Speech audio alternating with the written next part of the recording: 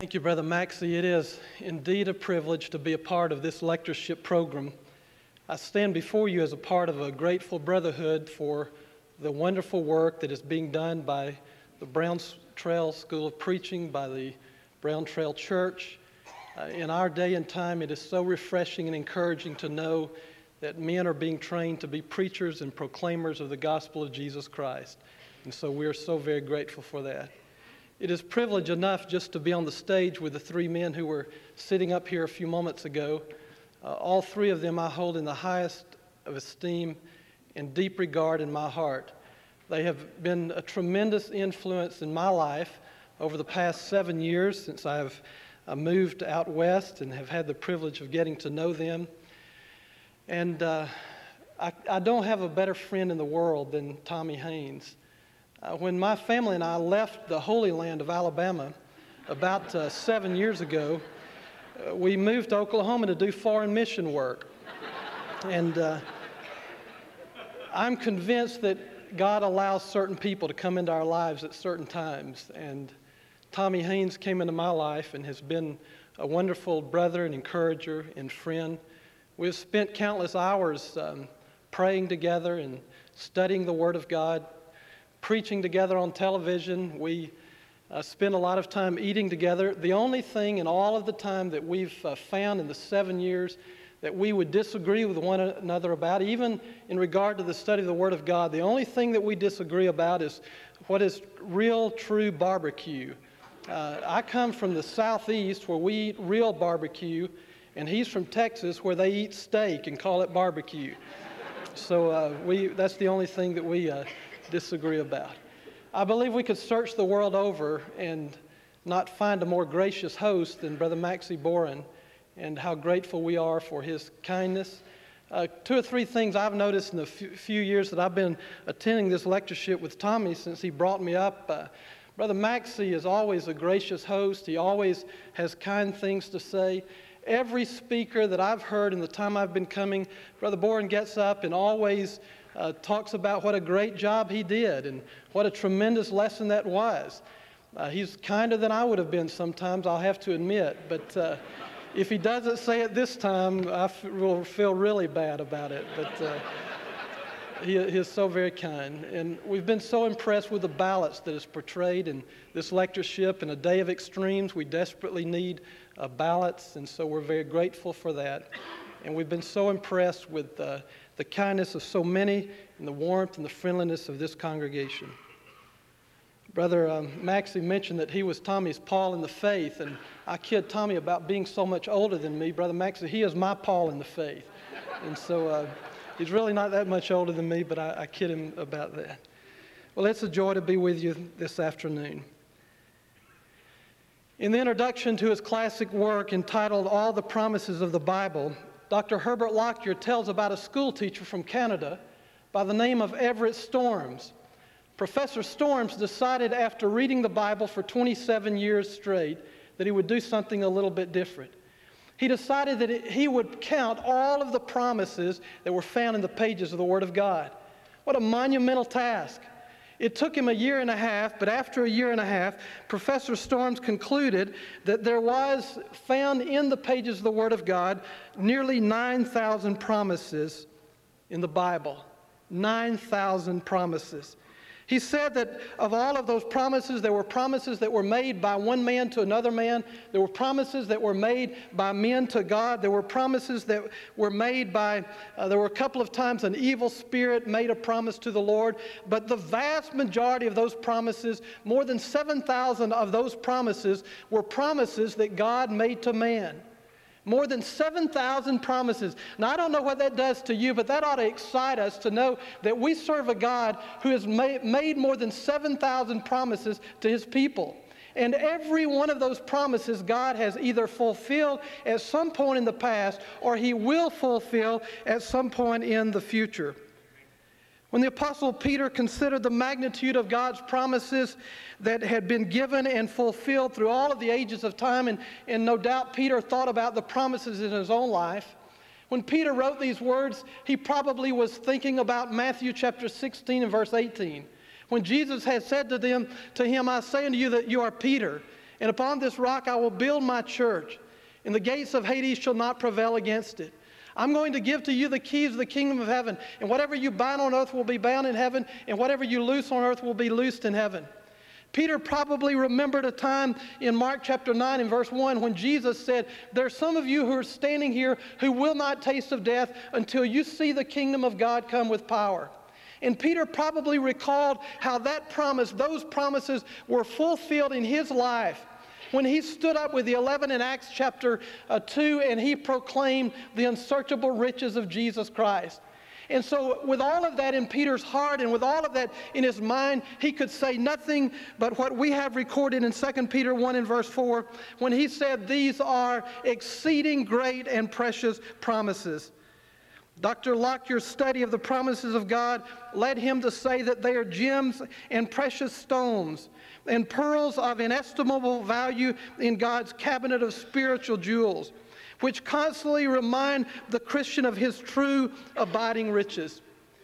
As a very young preacher, very young, nearly 20 years ago, I sat in an assembly, and for the very first time, I heard Brother Wendell Winkler preach the Word of God. He said in his lesson based upon the Sermon on the Mount that this sermon is the greatest piece of sermonic material ever spoken or penned. Brother Winkler went on to say, it is unsurpassed in quality and quantity of content. Never has so much been said in such a comparatively short length of space. There is no relationship a person can enter and sustain. There is no moral or spiritual challenge he can face, and there is no mental or emotional need he can experience unless there is a corresponding set of instructions for such to be found in this incomparable, inspired piece of sacred literature. The particular pericope that we are studying today, that is a part of the Sermon on the Mount, contains three great promises from the lips of our Savior. And as is true with many of the promises in the Bible, each of these three promises contain a condition. If the promise is going to be fulfilled, there is a condition that must be met. Now, I want to suggest to you today that when we read the promises and the conditions of God in the Bible, that they are not based upon the subjective. There is always an objective element involved, and always the objective element is the Word of God. Now, I don't have to tell you today that we live in a day where many people do not like objectivity. There are not a lot of people who want to hear about objectivity or morality or things such as that. I was reading Dear Abby one day, and I want you to know, first of all, that I don't read Dear Abby on a regular basis, but it was lying there open on the table in a moment of weakness. I picked it up. Someone wrote in and said, Dear Abby, I'm in love with two women and neither one of them is my wife. Could you please write and tell me what to do, and don't give me any of that objective morality stuff? She wrote back and said, Dear sir, the only difference between humans and animals is that objective morality stuff. And by the way, next time, would you please write to a veterinarian? The objective element, when we think about the promises and the conditions that must be met, is always, first and foremost, the Word of God. Jesus is giving us these promises, and each of these conditions are in the form of present tense verbs. And it indicates a continuation on our part. If we are going to receive, we must keep on asking. If we are going to find, we must keep on seeking. And if we are going to have the door open unto us, we must keep on knocking. Well, let's notice each of these. First of all, ask and it shall be given to you. When you read the prayers of Jesus, when you read Mark chapter 14, and you see that Jesus prayed and he sweat, as it were, great drops of blood. And you see Jesus praying over and over and over again, Father, if there's any way that this cup can be removed from me, this cup of suffering, please remove it from me. When you turn to John chapter 16 and 17, and you read the prayer of Jesus in John chapter 17, which is the real Lord's Prayer of the Bible, you're impressed by the fact that it appears that Jesus is not praying in preparation for the battle, as we sometimes talk about. Sometimes I hear people say that prayer is preparation for the battle, but Jesus does not appear to be praying in preparation for the battle. It appears that Jesus is in the heat of the battle. It appears that Jesus is involved in the battle right then. And Jesus, as Tommy pointed out so plainly in the lesson a few moments ago, understood what it meant to fight with Satan. He knew what it meant to battle Satan. I suggest to you this morning, this afternoon, that if we really are going to defeat the formidable foe, Satan, we must understand that we are in a war. We are in a battle. And the Bible makes it clear that our battle is not with flesh and blood. It is not with the warfare that we think about. It is not with the warfare of mechanical weapons, but it is a warfare of the heart. And we are involved in this spiritual battle with Satan. He is called the great adversary, the serpent, and we are involved in that battle. And I want to suggest to you that there are not many things that frighten Satan. Satan is not frightened by our education. You can have so many degrees behind your name, as one fellow said, that they call you Dr. Fahrenheit. But if it doesn't matter how much education you may have, it doesn't matter what level you have come to in the world of business. It doesn't matter what your status is. It doesn't matter where you are from. But I want to tell you something, brothers and sisters. When we pray, Satan trembles, because he is not afraid of my name and he is not afraid of your name, but he is afraid of his name.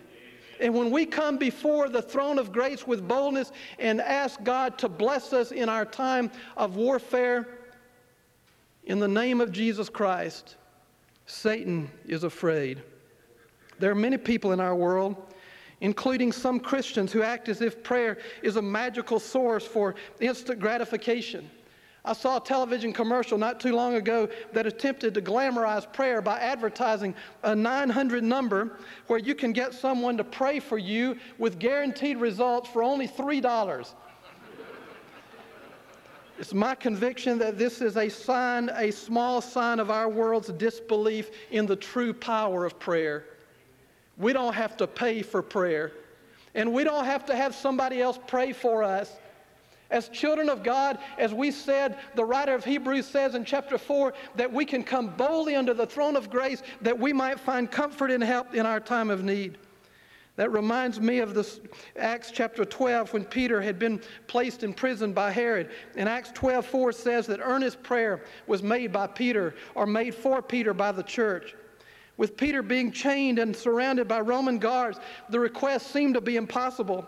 But when Peter was freed by the angel of God and he appeared at the door and he knocked on the door, someone came and answered the door, and they thought that Peter was a ghost.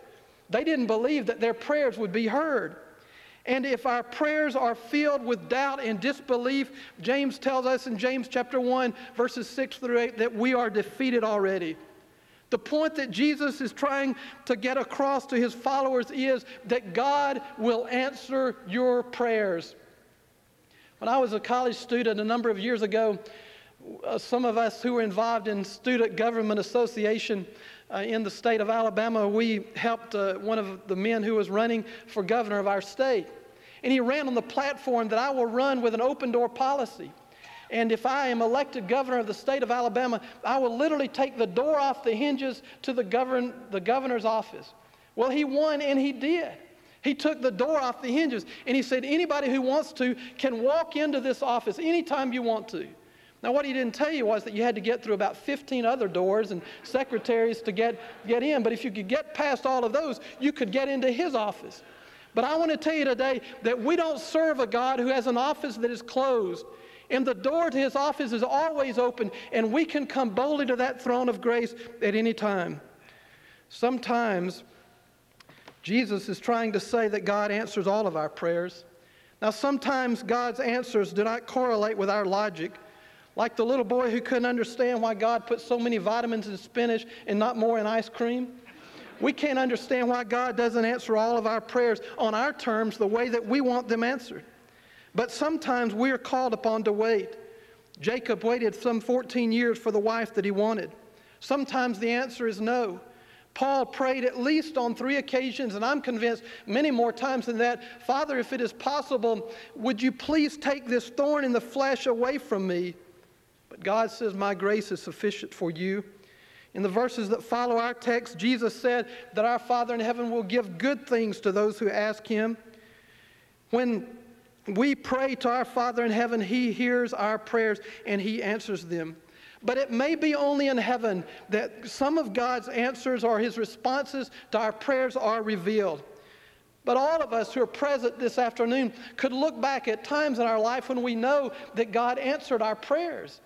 And we can understand exactly what Isaiah had in mind when he wrote in Isaiah 55, verses 7 and 8, that God said, "My thoughts are not your thoughts, nor are my ways your way. For as the heavens are higher than the earth, so are my ways higher than your ways, and my thoughts higher than your thoughts."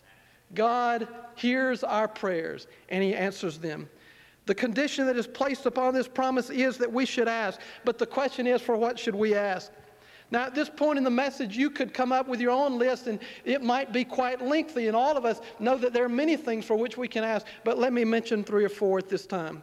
I believe that, first of all, it is all right for us to ask God for the temporal blessings of life.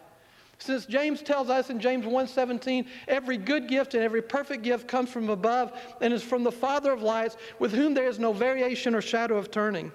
We should not be timid in asking God to give us our daily bread and all of the things that we need to sustain our life, just as Paul said he would in Acts 17 and verse 25.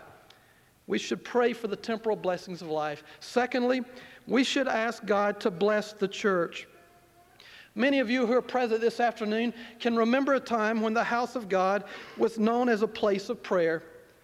You remember when Wednesday night was called Wednesday night prayer meeting night. I remember as a little boy my grandfather taking me out to the country on Wednesday night in North Alabama to churches, and he would say, "We're going to Wednesday night prayer meeting night." And you know, that's exactly what those brethren did. They spent a lot of time in prayer. Now, they studied the Word of God and they praised God in song as we have done this afternoon, but they spent a great deal of time in prayer. I want to read to you from 2 Chronicles chapter 7, if you want to be turning there. There's a very familiar passage in verse 14. You've quoted it many times in your own sermons, but I want to begin reading in verse 12. And I want you to look at something maybe we haven't looked at as much as verse 14.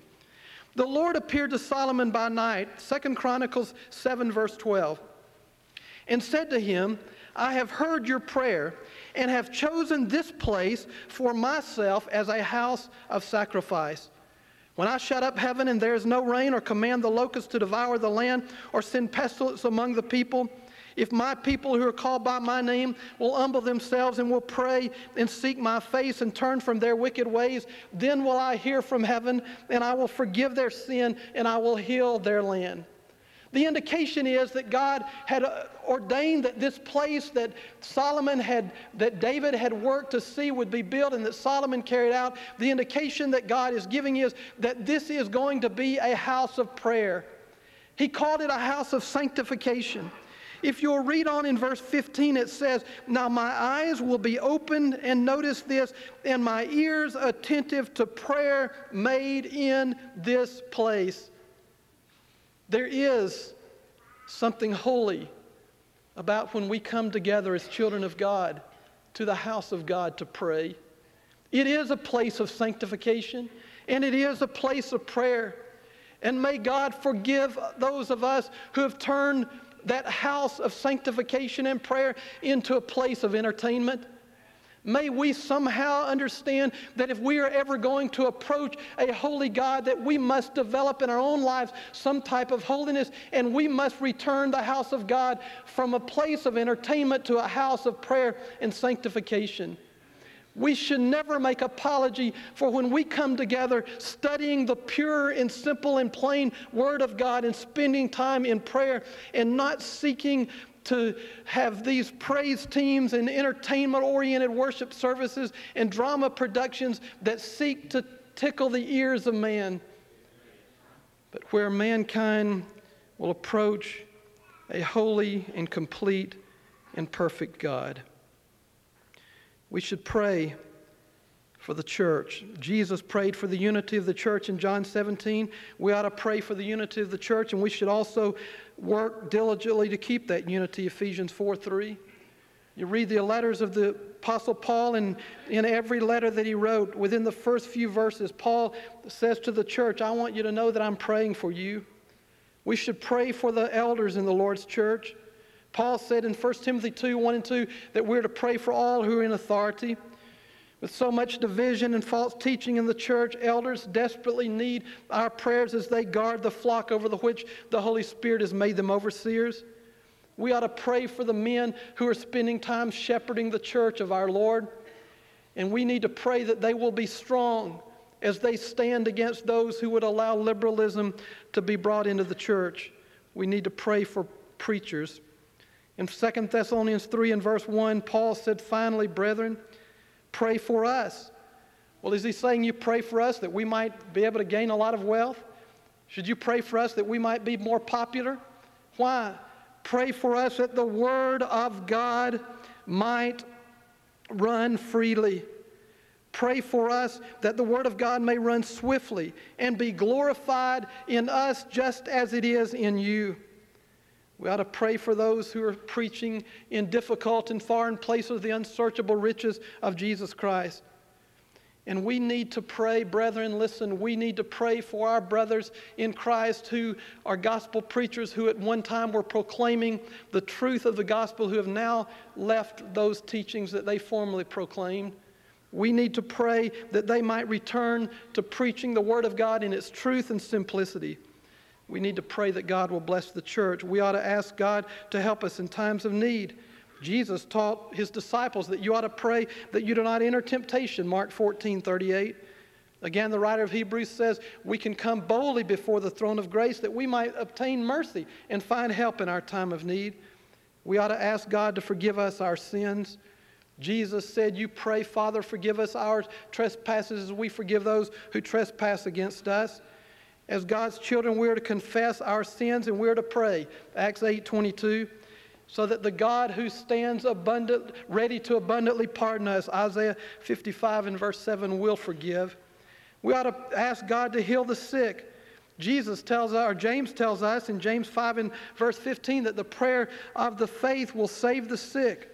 And there are numerous examples in the Bible where you have people praying for those who are sick. We should ask God for wisdom. James 1 and 5, James says, if anyone lacks wisdom, he should ask of God who gives to all liberally and without reproach, and it will be given to him. We need wisdom to make the proper decisions in our life. We need wisdom as we think about raising our children. We need wisdom as we think about dealing with difficult situations in the church. We ought to pray and ask God for wisdom. And you can add to the list on and on and on. There are so many things. But the point that we want to make in this study this afternoon is that if we will ask, the Lord will hear our prayers and He will answer them. Secondly, today I want you to note the promise of Jesus that if we will seek, we will find. Brother H. Leo Bowles says that the seeking in this verse expresses the efforts and labors which accompany our prayers. Seeking involves a work on our part. The condition that must be met if we would receive the promise is that we've got something to do. We've got to seek. And again, the question arises, for what should we seek? Let me share with you just three things this afternoon. Number one, we should seek to know the Lord. If you'll turn your Bible to Philippians chapter 3, I want us to look at a number of passages here. You're again familiar very much so with verse 10, where Paul says, I want to know Him and the power of His resurrection and the fellowship of His sufferings, being conformed to His death.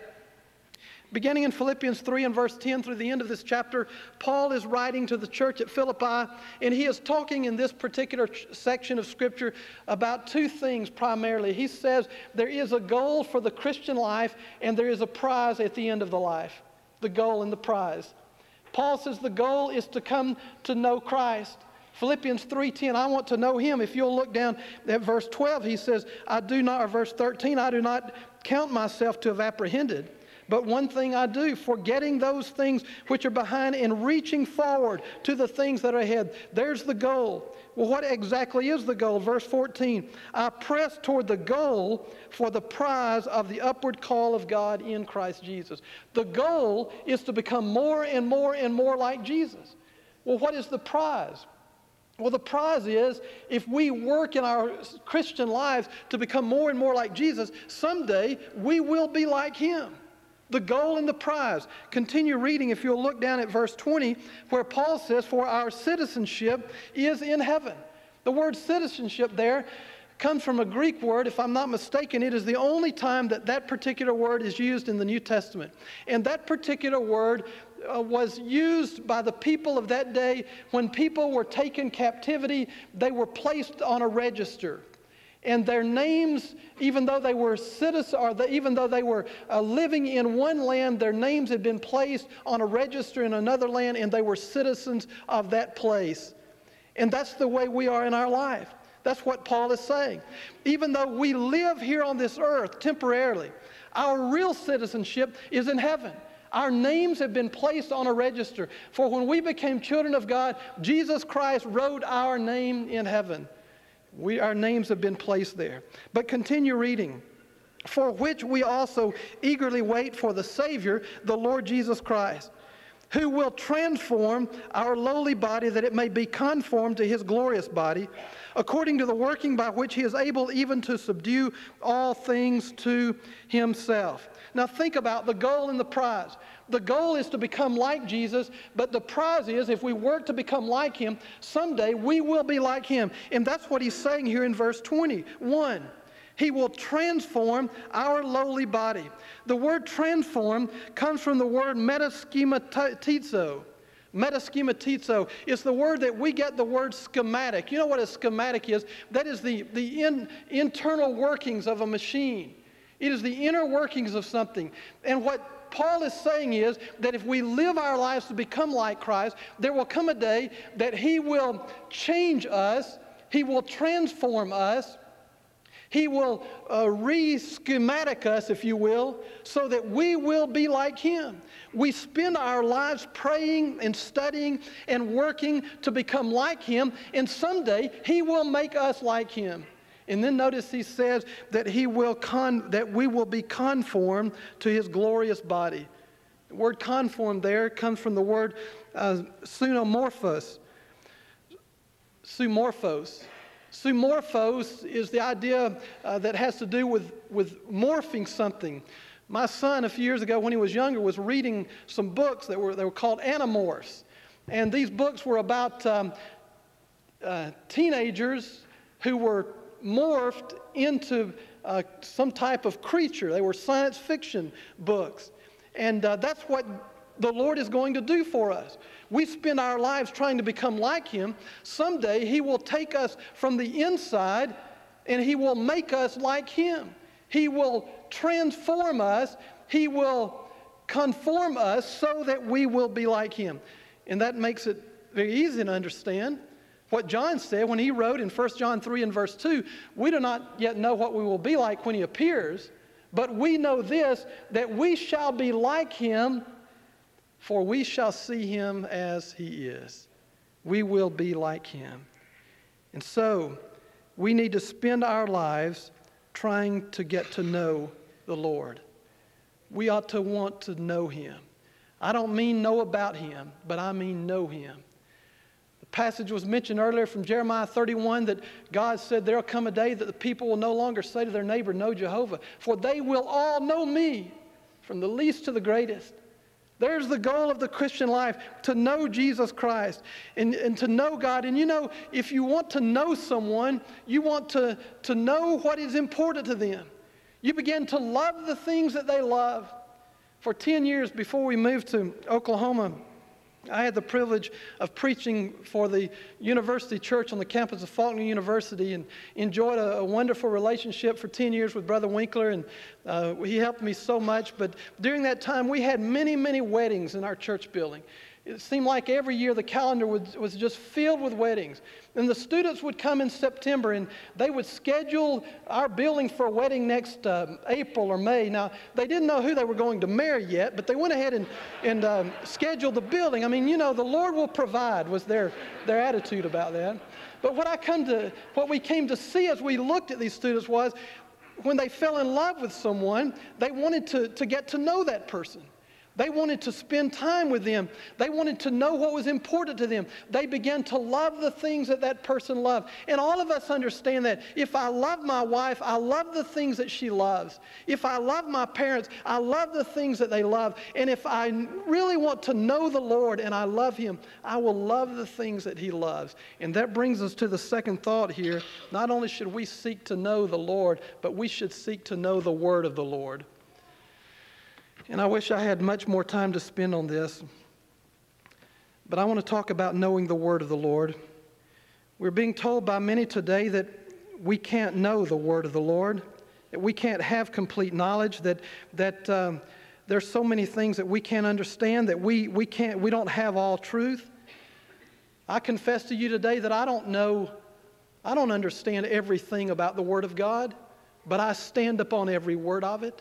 We must stand upon every word of God. The Bible is filled with verses proclaiming the fact that we can know the will of God.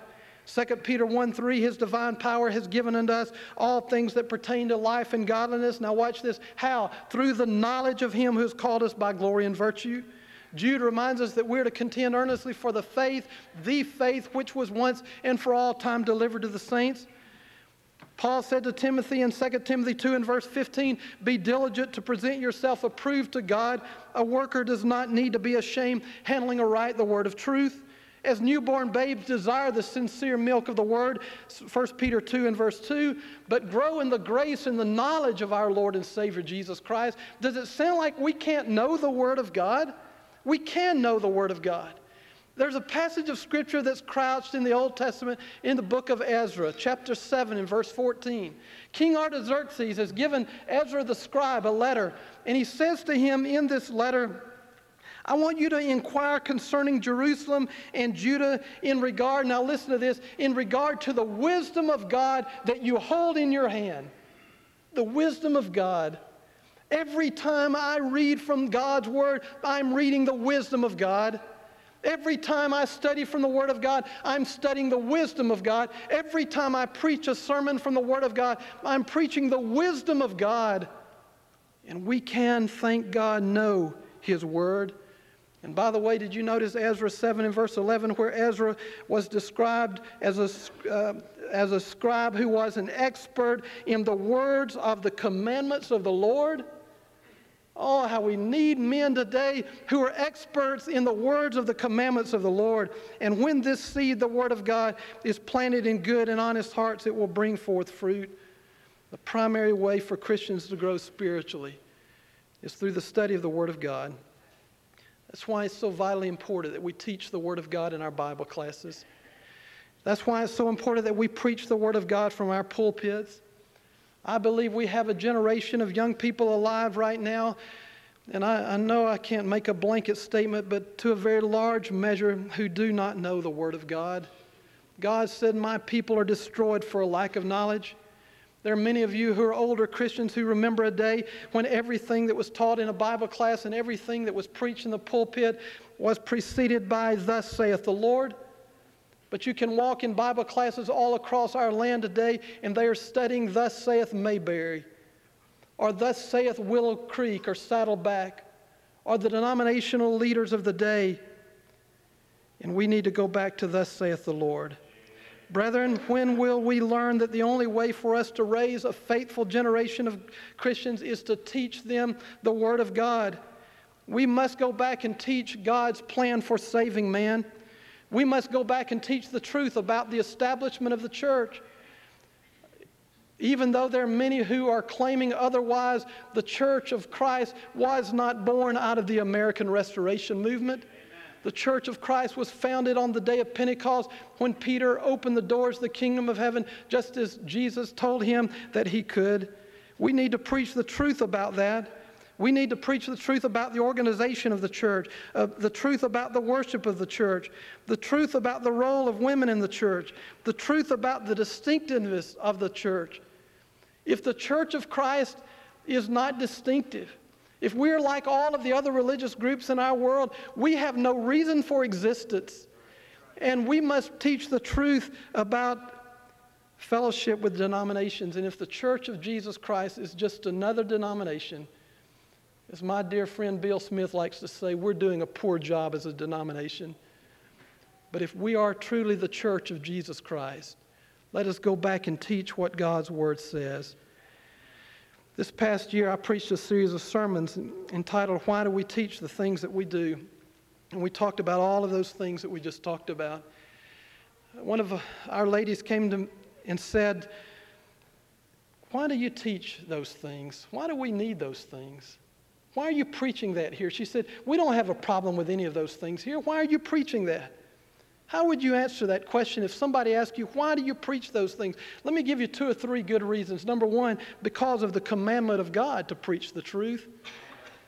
I charge you in the presence of God and the Lord Jesus Christ. I solemnly charge you with all solemnity, preach the word.